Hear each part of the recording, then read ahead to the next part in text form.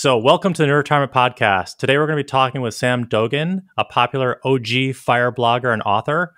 In 2009, Sam helped launch the modern day fire movement by starting Financial Samurai, one of the top independently owned personal finance websites with over 1 million organic page views a month. And we're going to discuss Sam's new book, Buy This, Not That: How to Spend Your Way to Wealth and Freedom. BTNT aims to help you achieve financial freedom sooner, and it helps you tackle some of life's biggest dilemmas in a rational way. So with that, Sam, welcome to our show. It's great to have you join us. Thanks so much for having me, and I know you could be doing other things, so I appreciate the support. No, it's awesome to get your time, and there's a lot of fans of your work in our community. I actually asked some folks in advance, said that we're going to be talking with you, and got some questions from them, and a lot of folks raised their hands, said, oh, they love your work and have been fans for a long time. So, as we get started, I was reading your book, and I had a chuckle when I read this passage about your time at Goldman in 1999, where you wrote, quote, "So I came up with an escape plan, like Andy Dufresne from the Shawshank Redemption. I knew I'd have to crawl through a tunnel of excrement to achieve freedom. But unlike Andy, who was trapped in a prison for 19 years until he escaped at 58, my plan was escape by age 40. So I was just curious, like, how old were you when you wrote that? Like, how far into your career were you, or when you were thinking that? I thought about it the very first month at Goldman in 1999. And the reason why is because I had to get into the office at 5:30 a.m. And for someone who dropped calculus because it was too early at 8 a.m., it was a special type of torture getting in at 5:30 a.m. under the fluorescent lights. And then I had to stay back after 7 p.m. and sometimes until 10 p.m. because my boss was a workaholic and I had to connect with my colleagues in Asia. So Asia markets, started up at 6 p.m., 7 p.m. And so it was a never-ending work schedule at Goldman and at Credit Suisse. Yeah, that's crazy. I mean, it's when I was reading, about your background and kind of how you came to fire, you talked a lot about this was your dream job, right? So you had worked your whole life to kind of, and I saw you went through 7 months of interviews, 6 rounds, and like 55 interviews to kind of get that job. But then almost immediately you kind of realized, hey, this isn't necessarily the right thing for me. Did that make you kind of step back and really question a lot of decisions you had made up until that point?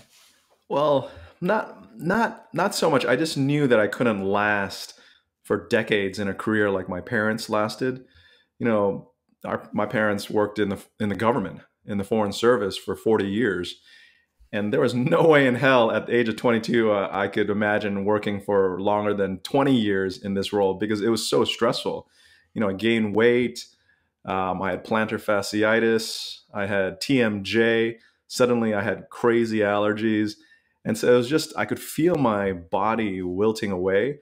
And also my mind. It was just so much pressure every single day, every single month and quarter, that the positive about having a really difficult job early on is that it forces you to think of alternative escape plans, right? It forces you to save and invest so that one day when you can no longer take it anymore, you have options to escape. Got it.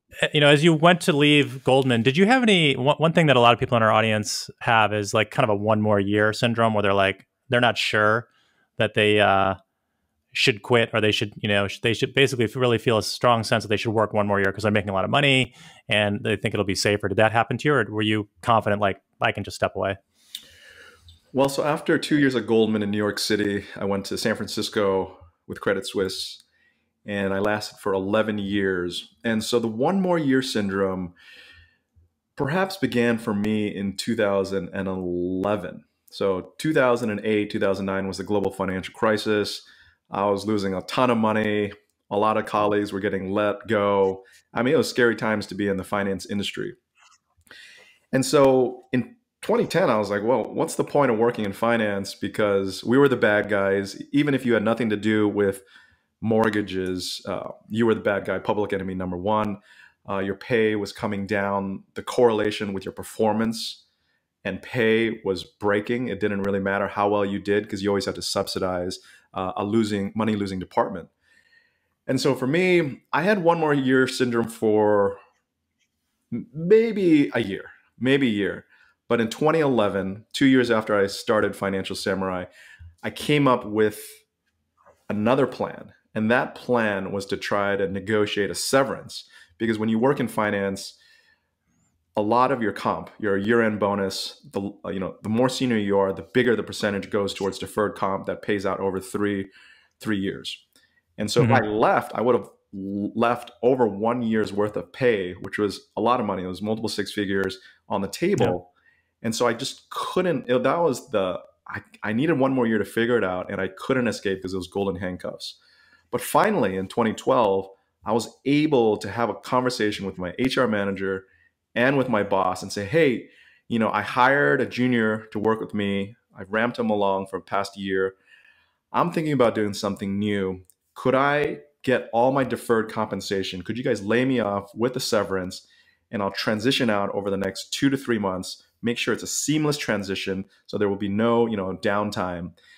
And in turn, you would give me my severance and I could just be free. And I promise you, I won't go to a competitor, because that's one of the biggest worries companies have. Okay, we're going to lay you off and give you a severance and you're going to go to a competitor? No, no, no, no.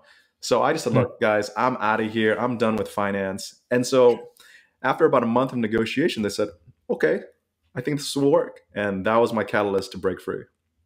Wow, that's awesome. And did you also have more confidence because was Financial Samurai like starting to ramp up and produce more income for you? Well, the main confidence I had was because I had built a rental property portfolio and a uh, dividend stock portfolio, and that generated about $80,000 a year in passive investment income. And the other thing going for me was that my wife, who was 3 years younger than me, was working. So I told her, look, can I get out first? And if nothing blows up, if we're still good in 3 years, you too can retire early at the age of 34 and be free to join me. But before then, let me try to test drive first, one leg out, and figure things out. And then so she's like, yeah, sounds good. It's equality, right? You leave at 34, I leave at 34. And then I had Financial Samurai, which was so fun to write and to connect. And it was generating, some money here and there, but I saw its potential to be able to generate some supplemental retirement income. Yeah. That's awesome. I mean, it is kind of amazing that you worked. I mean, I know you worked super hard, but for 13 years, and then you could kind of step away and have built enough reliable income that your wife could also step away after probably 13 years, Yeah. and you have a kid, and make it work. I But mean, I it's a think journey that's though. It's a journey. It's not so think about it this way. 13 years doesn't sound like too long now that I'm older, I'm 45. But if you're working, let's say 60 hours a week, so 50% more than the average person, then 13 years is kind of like 20 years of work if you think about it that way, right? And I yeah, was working 60 plus hours a week every single week, not a lot of vacations. And then I worked on my side hustle, right? Financial Samurai, after the 60 hours a week. And I also yeah. went to business school part time, which was like 20 hours a week for 3 years. So I basically try to stack it all in together, work harder while I was younger, while I still had the energy. Because I Yeah. know that, as you get older, health issues, energy, your interests change. And so I Right. was like, okay, I better step it up so I can, live better in the last 60% of my life. That's an interesting analysis. It'd be interesting to look at someone's total time spent working. So, like what you said, yeah. So if you work the equivalent of whatever, 20, 25 years because you're also doing your side hustle in a much more compressed time frame, does that end up being better? Maybe it does end up being better because you're also capturing the returns of, saving more and having that capital be investing and working alongside you. So Well, I mean, work I haven't is seen that kind of analysis. work is very inefficient. Like when you go into the office, like I would be able to get. I think everybody agrees now that the work from home is more popular. But I would get my work done in like 4 hours, but I'd have to twiddle my thumbs for 12 hours. And I think most people realize they can get 8 hours work done in 3 or 4 hours. And Yeah. so if you can really maximize that time, then you're going to be more efficient. You're probably going to get paid and promoted quicker and better. And the best thing is if you believe in yourself, and you'll start believing in yourself more after you gain more work experience and more savings and investments, right? So I figured after 13 years, I believed in myself strong enough to leave work, not piggyback off their reputation, and try to build something on my own. And that's actually something that's really rewarding, to make a dollar with your own two hands, because it's like, well, if you didn't do it, then it wouldn't have happened. So I think making $1 on your own is kind of like maybe making $3 to $5 at a day job. Yep. Did you have a strong sense of yourself as an entrepreneur from the beginning of your career during your life?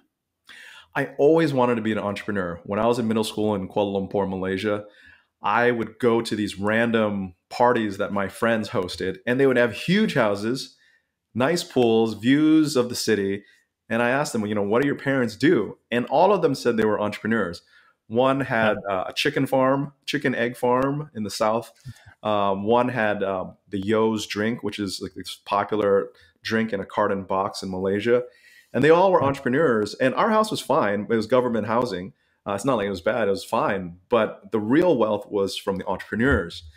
But my Yep. problem was I didn't have the courage when I was 22, when I graduated, to be entrepreneurial, because I didn't know what I was doing. I was given an opportunity to go to an eyeglass parts factory and try to be like one of the managers in Shenzhen, China, back in 1999, which would have been amazing.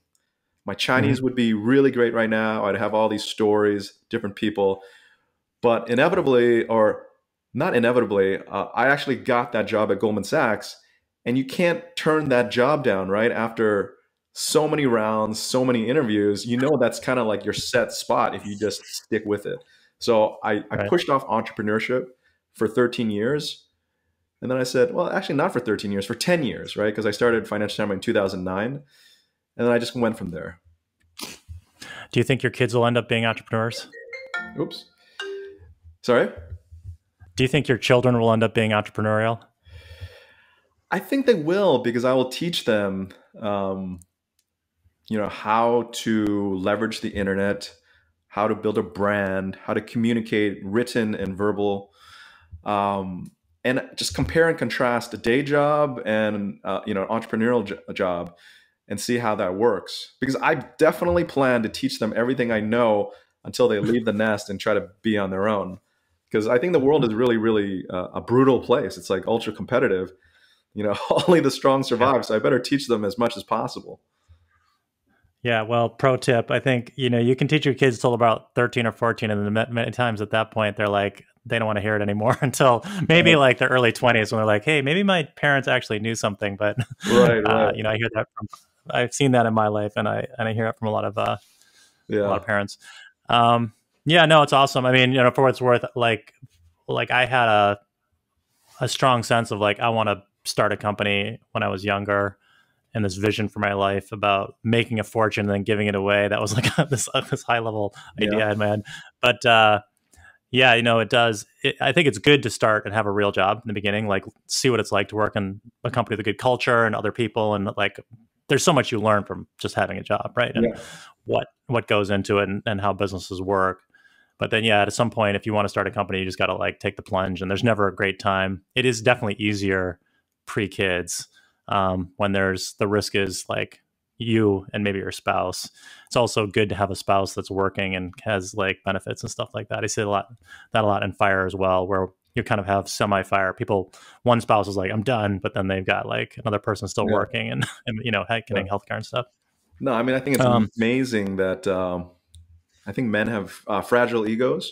So I'm seeing more and more men say they're retired versus being stay-at-home dads, which is an yep. interesting transition. Because like if it was a woman who stopped working and was a stay-at-home mom, there's no way in hell she would say she's retired. She would say she's a stay-at-home parent, because taking care of children is like the toughest job you can have.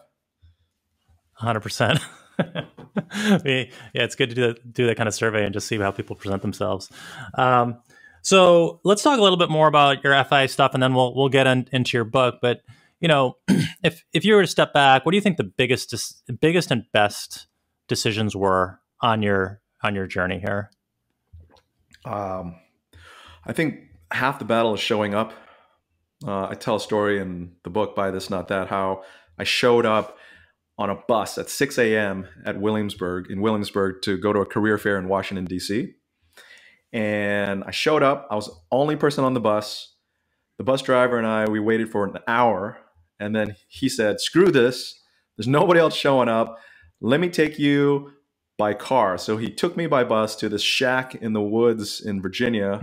He pulled out a black Lincoln Town car and he said, get in, let's go. And so he chauffeured me in a black Lincoln Town car for 2 hours to the career fair. And so just by showing up, I was able to have more opportunities. And the other thing is just being consistent. You can fail due to, you're just not smart enough. Your competition is just genius. They've got more connections. You got bad luck, but you cannot fail due to a lack of effort because effort requires no skill. You don't need any skill to work hard.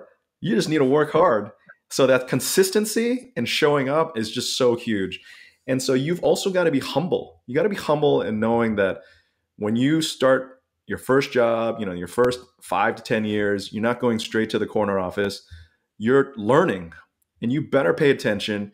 You better show up before your boss. You better work after your boss. You better add value. Otherwise, you're going to always be at risk and nobody's going to pull for you as hard as the person who does that. And then eventually you got to bet on yourself. If you want something unconventional, you've got to bet on yourself, whether it's your knowledge, your product, your skill. You've got to go for it because the fear in your head is often way worse than reality. Yeah, no, I agree with all that. Yeah, it'll be interesting, hearing as you raise your kids. Are you able to instill those values in them in an environment where we all want to do better than our parents, right? And clearly you're doing pretty well, and so you can afford certain things maybe that you didn't have growing up. Yeah. And also shield them from some of the stuff that may have been less good for you. But what it turns out, I think, in many cases is like where I live, a lot of folks came from very middle class backgrounds. And I think that background is what motivated them to work really hard in school, strive really hard in their careers or companies or whatever it is, and led to their success. They then have lots of money and then they're really taking maybe too good care of their kids and like protecting them from all kinds of stuff and hedging all the risks out. And then the kids are like, oh, life is easy. I live in the Bay Area. It's super awesome. And then they in turn don't have what it takes to like make it in a very, what I agree with is a very increasingly competitive worldwide, flat world. So yeah, it's a dilemma. And I think the key is to take action. Don't just tell your kids what to do, but actually to go pull the weeds, to see them, painting the doors, scraping the old paint off your rental property, working out, exercising, waking up at 5 a.m., writing, telling them what you've done.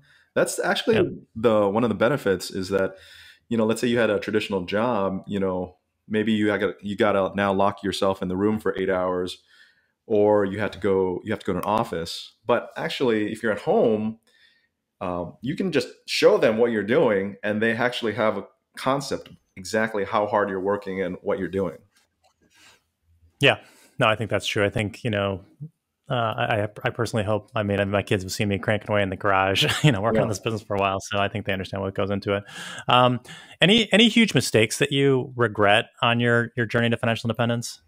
Oh yeah, so many mistakes. First mistake was first job out of college, thinking I knew more than I did, and not being helpful enough, being a little too arrogant to not just reach out and say, hey, what can I do for you guys? Because after 2 years, I didn't have an opportunity to continue at Goldman, so I was able to forecast that by finding a new job at Credit Suisse in San Francisco 6 months before them telling me, oh, okay, that's it for the 2-year analyst program. So I didn't do a good enough job being a good colleague, humble. And I was probably just too big in my head, just thinking, I can't believe I have this job. I'm in New York City and all that. So that was a career limiting move. So I learned from that, and I ended up staying at Credit Suisse for 11 years. And I was able to get promoted and paid quite quickly relatively to VP at 27, director at 30. And then I topped out.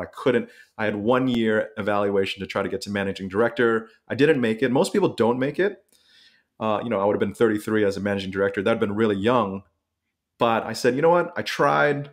and that's it. I'm out of here. That's good enough because I won't regret not having tried, right? Yeah. But my other mistakes were extrapolating my income and my wealth projections during a bull market. So in 2007, I made a good amount of money. I thought, I just got promoted. I'm going to make more and more money over the next 10 years. And of course, the bottom fell out in 2008, 2009. And then, of course, I decided to buy a vacation property in 2007, which I didn't need. And so that was a terrible financial move. So then that taught me, don't extrapolate good times too far into the future. Maybe extrapolate 1 year into the future, but have your base case, bull case, and bear case scenarios. Yeah, I think that's hard for a lot of people to get right.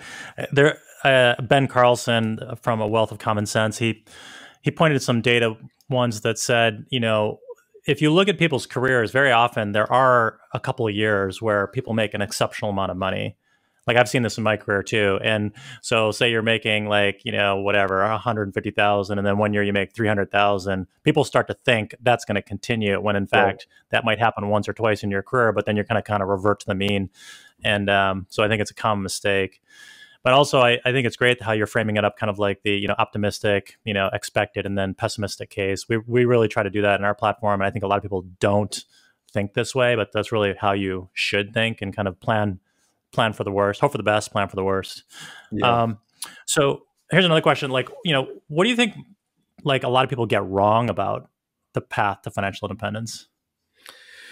So I think people are a little too rigid on their path to financial independence. The key common example is the 4% rule, right? That was devised in the 1990s when the 10-year bond yield, the risk-free rate of return, was at 5.5 to 6%. So of course you could withdraw at a 4% rate if you could get a guaranteed 5.5 to 6% return. And so the rigidity of that is quite shocking to the people trying to, achieve financial independence. So they say the inverse of 4% is 25x times your expenses, boom, you're done. But the reality, as a practitioner who actually left his day job behind in 2012 at 34, is that you cannot be rigid in your financial planning. You've got to be dynamic in your thought, dynamic in your withdrawal rate, in your idea of generating supplemental retirement income. For me, I thought $80,000 a year was totally fine, middle class lifestyle in San Francisco for myself.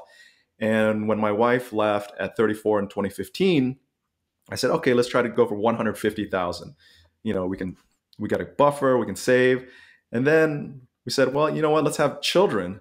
So in 2017, we had a child and we said, wow, our health insurance plan is now 2,000 a month, totally unsubsidized. Preschool tuition or childcare costs 2,000 a month. So this is post-tax expenses.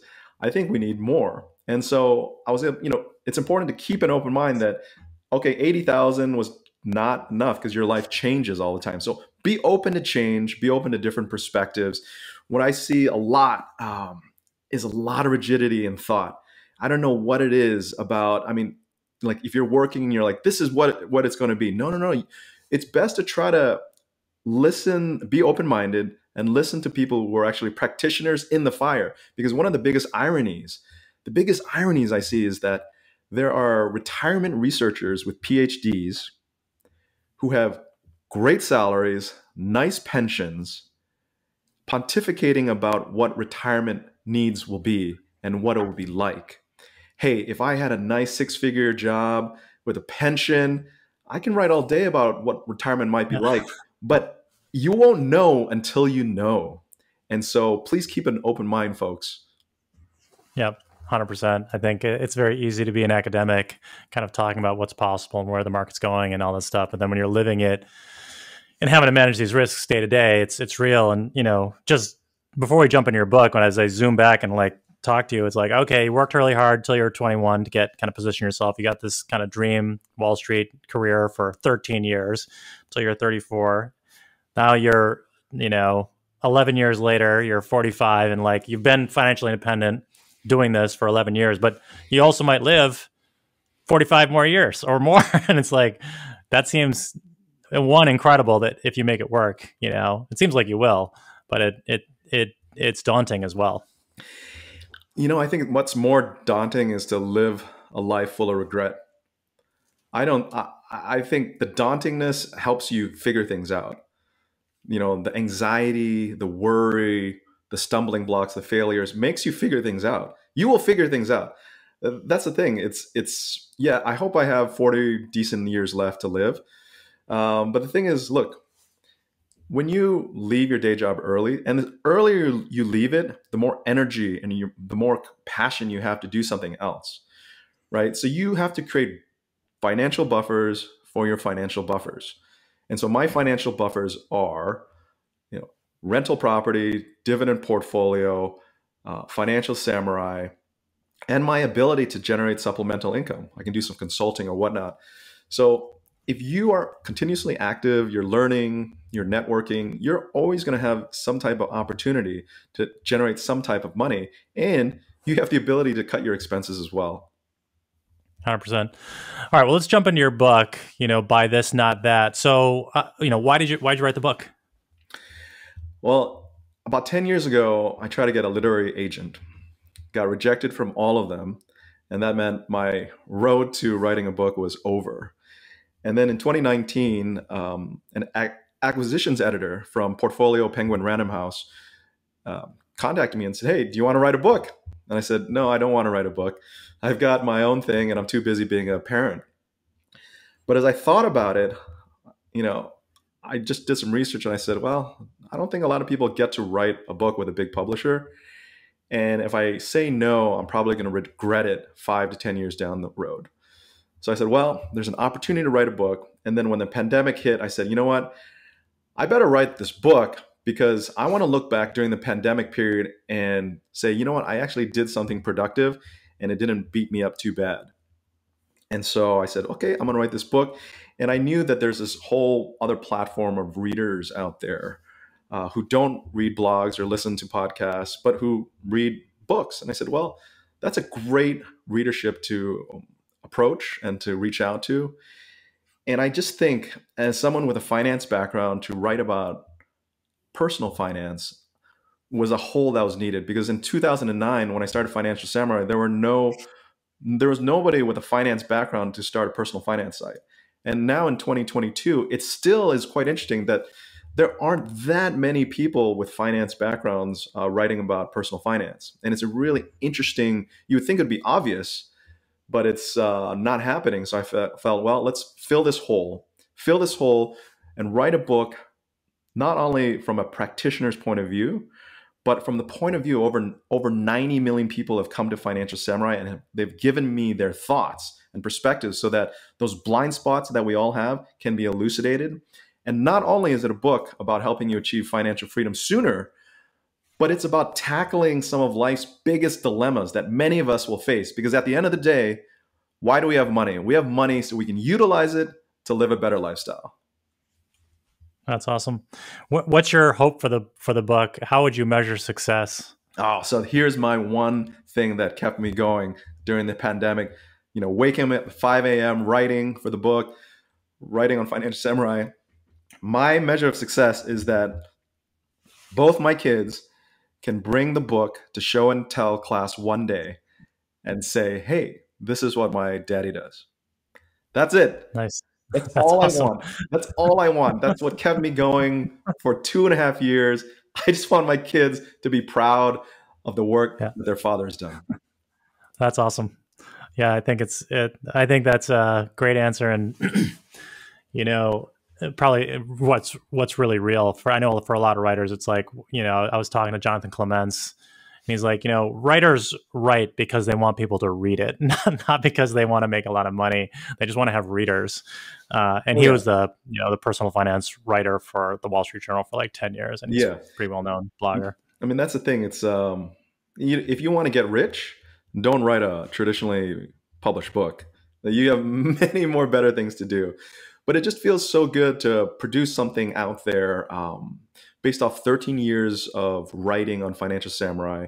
There's over 2,500 articles, and I wanted to put my best work in the book and really create a product with action plans and also something that just is relatable to as many people as possible. So that, if I die tomorrow, or hopefully not tomorrow, but like maybe 40 years from now, I can rest assured knowing I did everything possible to put that wisdom out there to help people, because this concept of financial independence early, or just getting out and doing something different with your life, is so worth it.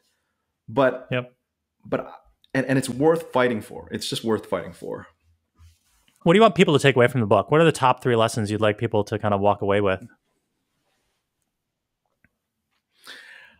Well, I think you've one of the lessons is you've got to believe that you deserve to be rich. There's literally trillions of dollars out there for the taking. People have blown up their companies as CEOs and gotten $100 million exit packages. There are, NBA basketball players who make 40 plus million a year who haven't played a game all year, and not that it's because they were injured or not. So so it's really a mindset where, one of the biggest pushbacks I've gotten are from people who say, how can you negotiate a severance if you're a good employee? And I say, how can you not negotiate a severance if you're a good employee? You're a great employee. They want you. They want seamless transition. They want you to be happy because you provided 5-10 years of great service to them to help build their company. They want to take care of you. So it's a complete mindset shift from, why not to why not, Yep. why not me? I think that's the biggest thing. And the other thing is, look, if the direction is correct, sooner or later you will get there. And that's a famous Chinese proverb.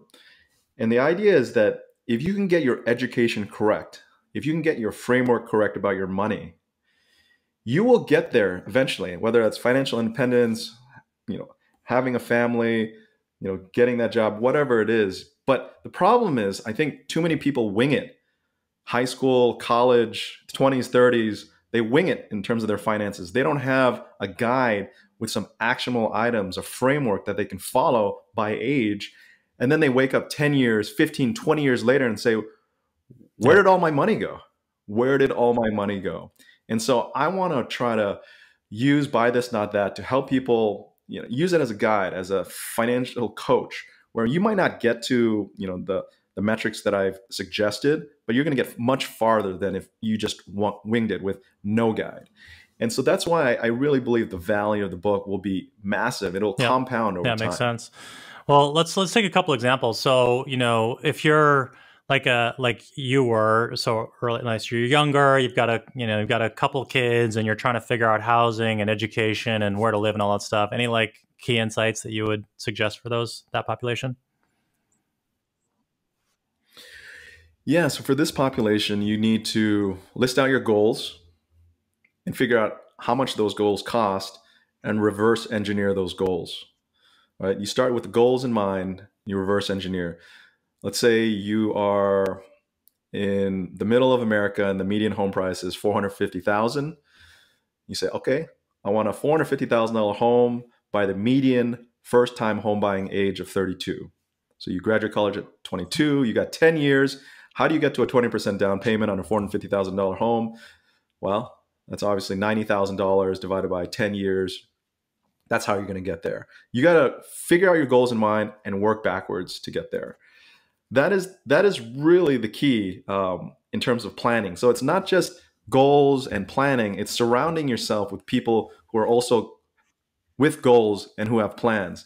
Because whatever, let's say I write something on, I wrote a latest article on Financial Samurai is about building a deck.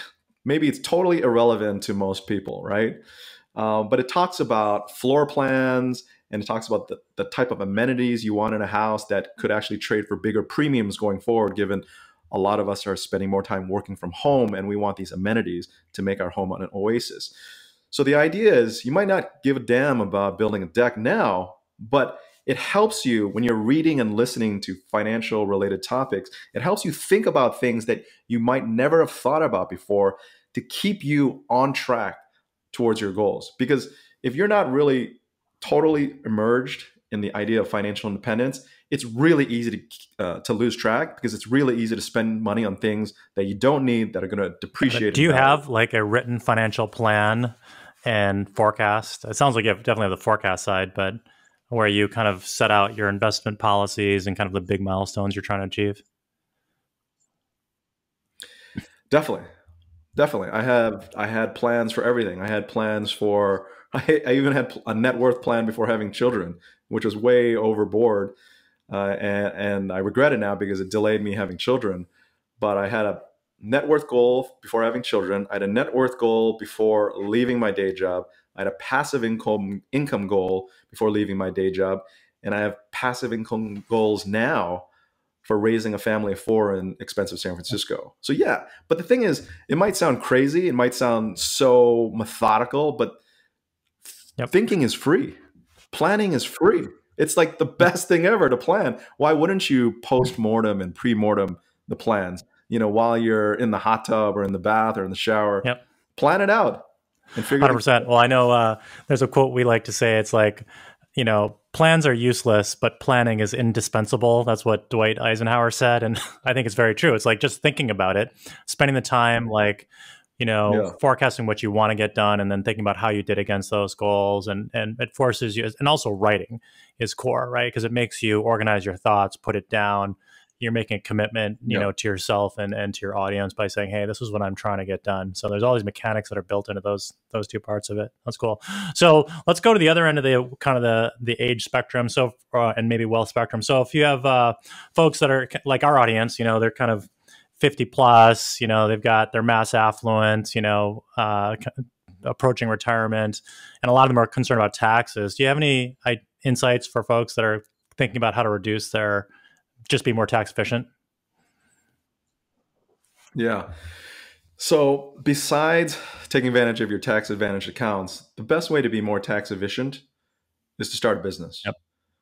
Whether it's your solo, LLC, sole proprietor, you start a business because the idea is to figure out something you want to do with your business. It can just be consulting, right?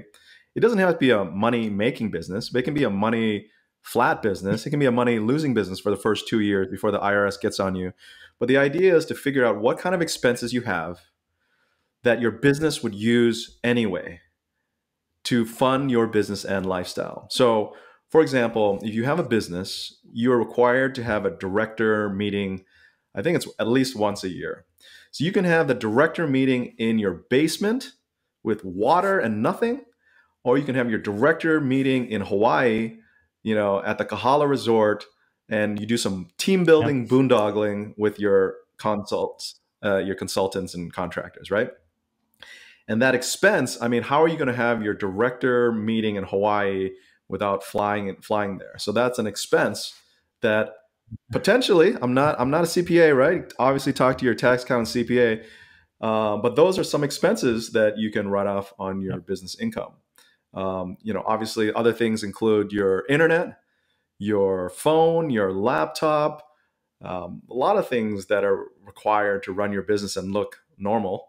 And so that's number one tip I think is to figure out a business. Not only will you help reduce your expenses, but you'll figure out something to do that could bring a lot of joy and meaning into Yeah, I your think life. that's a great insight, and it's something that's not widely advertised, but pretty much every small business owner realizes once they get going, if they're successful. The U.S. tax system greatly favors people who start companies, which is great. I mean, it's good. Like we want new companies getting formed, and they're a huge driver of job creation. So I think that's a cool insight. So I want to jump to some user questions. Someone was asking about how much you retired with and how much you have now. I don't know if you're open to sharing this, but that was a question. Yeah.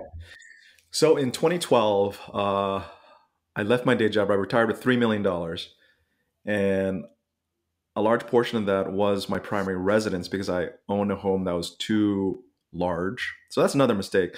I didn't optimize my house for the number of occupants because I expected to have a family within 5, 10 years, and it didn't happen. So another thing is you don't know what exactly is going to happen in the future. And then so the $3 million compounded because I basically invested it was exposed to 95% of risk assets like real estate and stocks. So it compounded with the growth of the S&P 500 over the following 10 years. And so you can do the math, but it's obviously grown. And so right now, a current estimated passive investment income is about $340,000. And so the idea is, and this is going to be the third year where it's over 300,000. And so my goal specifically has been to try to generate over $300,000 a year in investment income, which is taxed more favorably than W-2 income. So I can provide for my family of four in San Francisco or in Honolulu. And so far it's working Yeah, out. that's incredible. I was talking with Doug Nordman, and he's a military retirement person, and he retired like decades ago. And also Jail Collins, both of their asset pools have increased over time. So their safe withdrawal rate that they're indexing on, might have started at 4%, and now it's getting like to be less than 2%. So you're in good company where it's you've been growing your wealth base, and you can, if you want, lower your safe withdrawal rate, or you can, as you have been, dial up the income Yeah. you're producing from it. I think it's also important to recognize that I'm no genius at all. It's just the bull market. Don't confuse brains with a bull market, right?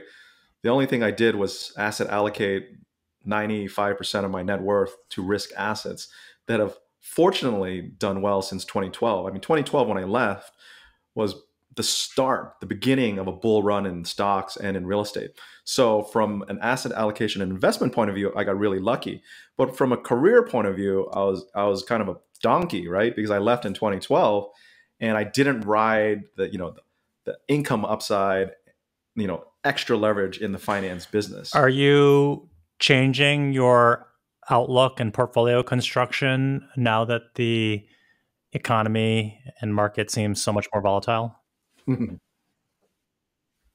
uh, I have I have about 30% of my net worth in public equities, 50% of my net worth in real estate, 10 to 15, 5% of my net worth in bonds, and about 10% of my net worth in private investments like venture capital, venture debt. And so since I left in 2012, what is the key thing that I'm missing? And that's active income, right? So now I do have active income from Financial Samurai, but I've basically reinvested the vast majority of that into investments to generate passive income. Because I think anything, just online income, all that is just kind of funny money to me, right? I'm just writing, and if it makes money, great. If it doesn't, I think the good times could end. But I've been really geared more of my net worth towards income generation because I'm afraid that a bear market, or I'm just afraid of going back to work.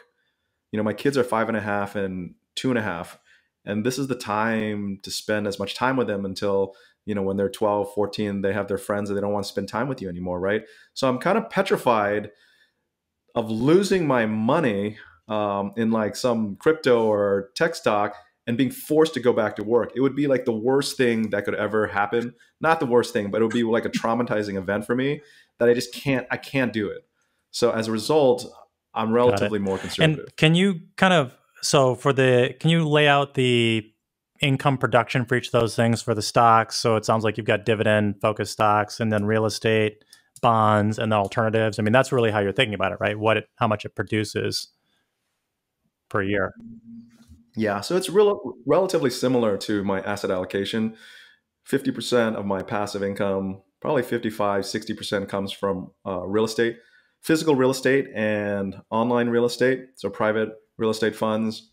I like Fundrise, for example. It's a diversified fund that invests in single family and multifamily Mhm. homes in the heartland because it helps me diversify from my expensive San Francisco and Lake Tahoe and Honolulu real estate portfolio. And then dividend stocks. So out of the 30%, 20% is index and generates dividend yield. And then 10% unfortunately is in higher beta, high growth names and tech stocks and individual names that have gotten crushed in 2022. But they've done well for the past 10 years. So it's a reminder, if you're investing in growth stocks that don't pay dividends, then you better figure out ways to take some profits along the way to capitalize on those future cash flows. And then bonds, 5% is nothing really meaningful. And then the private investments, they basically pay distributions over a 5 to 10 year period, Yeah. the life of the So funds. So your bonds are producing 5%. Your alts are like, I'm just curious what the percentage of income it produces. Is it like 10% a year? Your real estate is 20% a year off the asset base? Oh, sorry. So I didn't. I guess. So let's say it's three Yep. hundred thousand dollars, and 60% comes from real estate. So 60% times 300,000.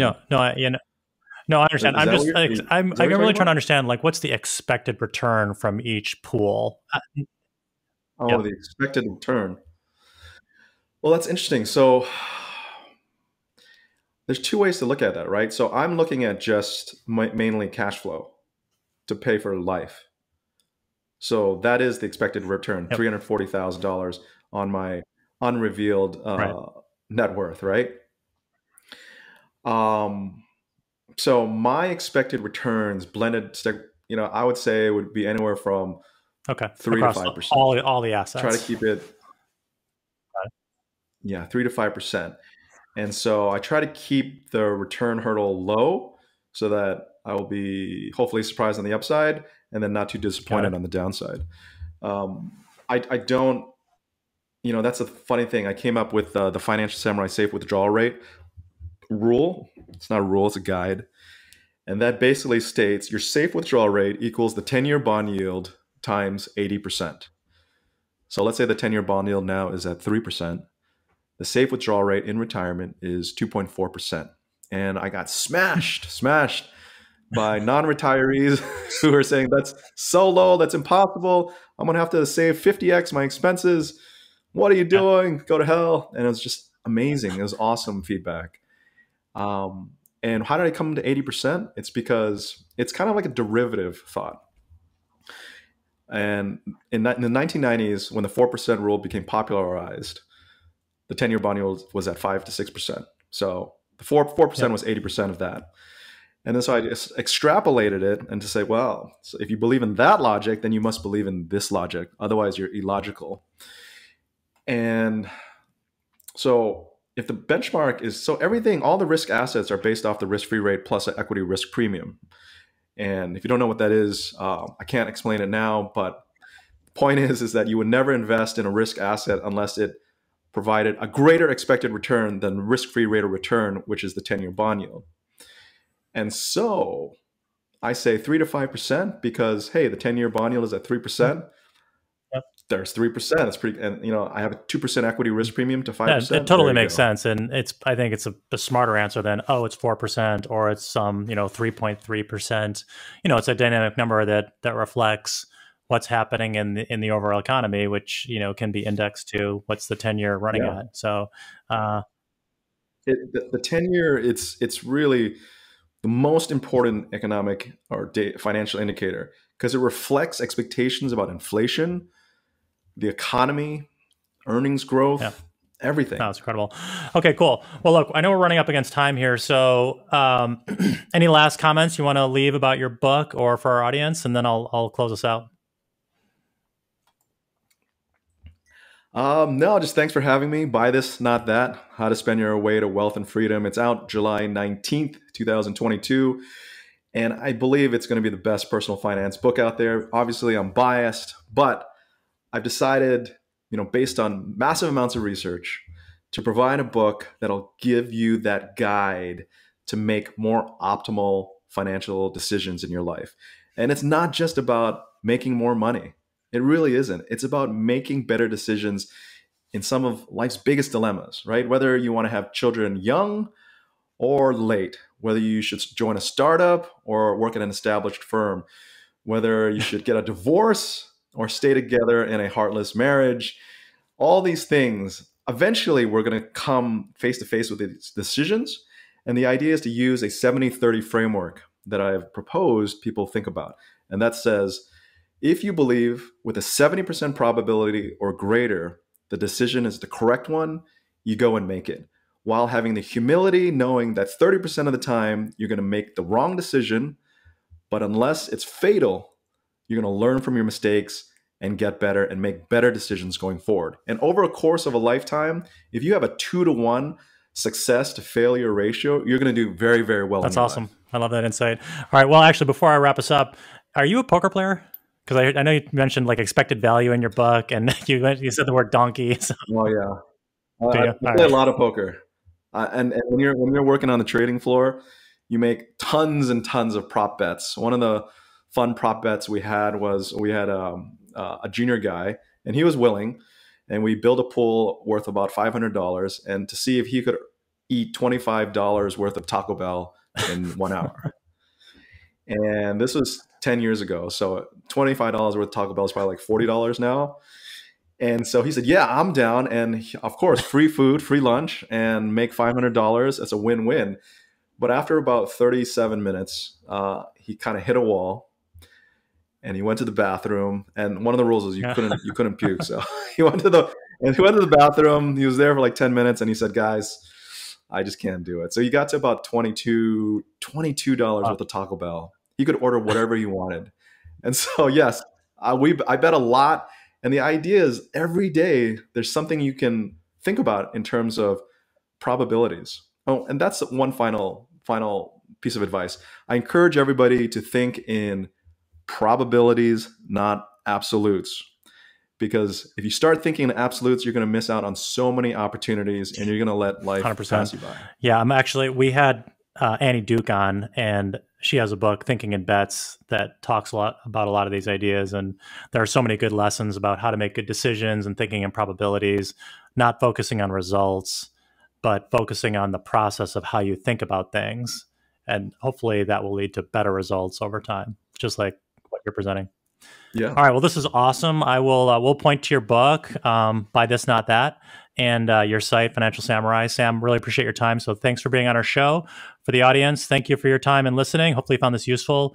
We encourage you to check out Sam's site and book, and also our site at newretirement.com and our Facebook group and community.